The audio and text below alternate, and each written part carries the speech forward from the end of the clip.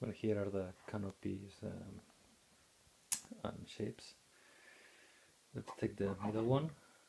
So it's like, I think it's difficult to see, but there are two loops here actually, and it's flexible but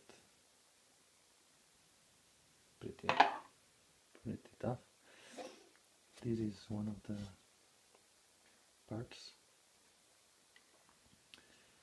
that I printed as well, because the canopy, the complete canopy is pretty big. I made it in 3 pieces, and this was just the first test to see a shape in a smaller scale before I printed the big parts.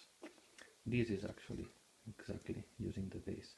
So that was a complete solid in the model that was closed, and then in the key slicer you select to print this as a base, like this,